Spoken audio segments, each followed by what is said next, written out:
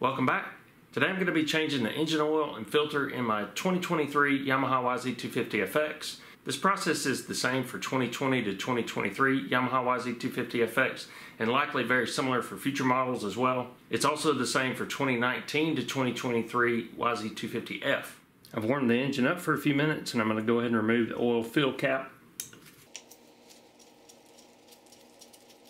Now I'm going to remove the drain plug. It's a 12mm bolt on the rear of the engine on the clutch side.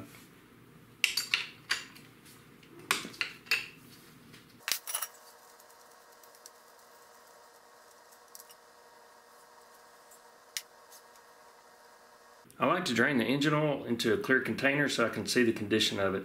For example, if it were milky or something, I could tell maybe there was some coolant getting into the oil or there might be some other problem.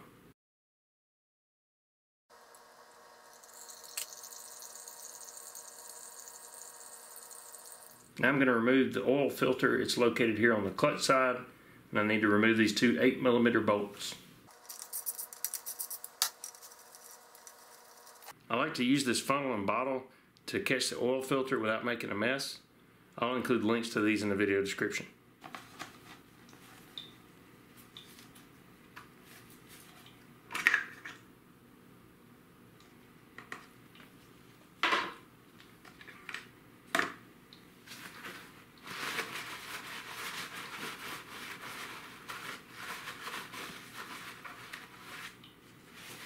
It's important to make sure this O-ring is in good shape before you put your new filter in. If it's loose or damaged, replace it.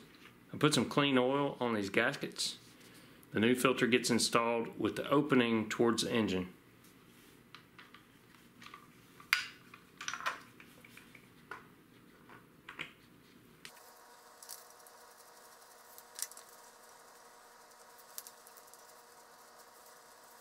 Be careful not to over torque these bolts.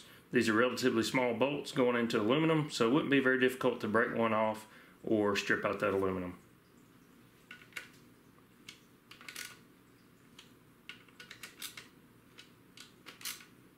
Now I'm going to install a new crush washer on the drain bolt and reinstall the drain bolt.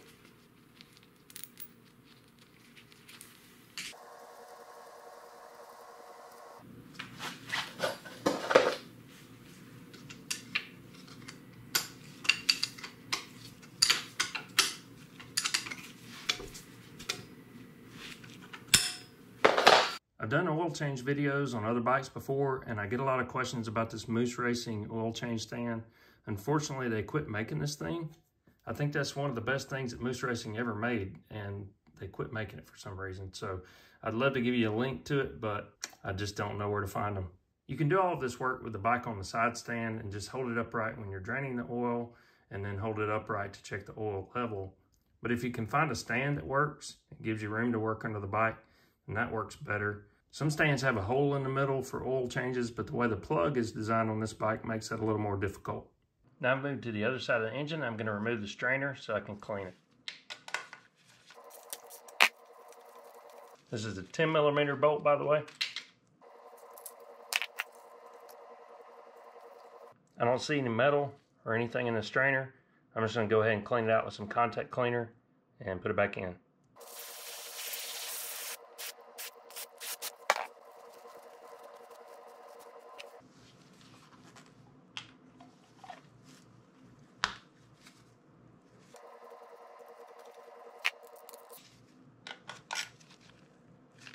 Now it's time to refill it. I like to use Yamaha 10W40. You can use whatever oil you like, but what's really important is that you have that MA certification. According to the manual, you can use several different weights of oil. Again, MA certification. There's definitely some misinformation online about the oil capacity of these bikes.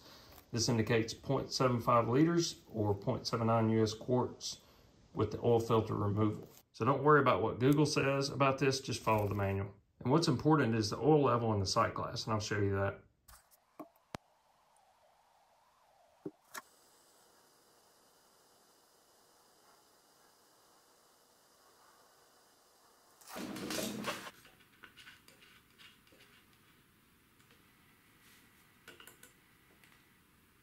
I like to tighten that just a little bit with pliers so it doesn't vibrate out, but be careful, it is plastic.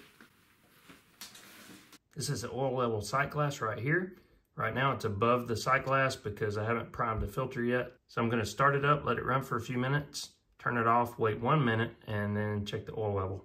Now's a good time to go ahead and reset the oil change interval in my Yamaha Power Tuner app.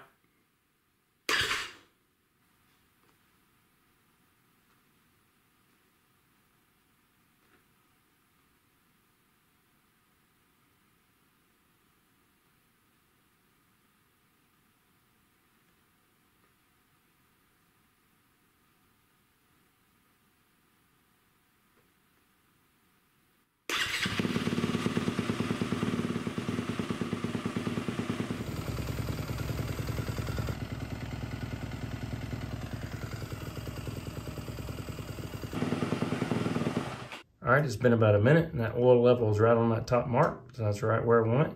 I typically do oil changes on this bike between 4 and 5 hours. That typically works out to 2 races. I think Yamaha recommends changing the oil every 7.5 hours and the filter every 15 hours. I change the filter every time because filters are cheap and I'm already doing the oil change, so I might as well change the filter while I'm doing it. I don't clean the strainer every time I change the oil just because I never find anything in there. So I usually take that thing out and check it maybe every 2 or 3 oil changes. I'll include a complete list of tools that I used in this video in the video description, as well as some links to products that you might find helpful. If you found this video helpful, please give it a like. That really helps me out.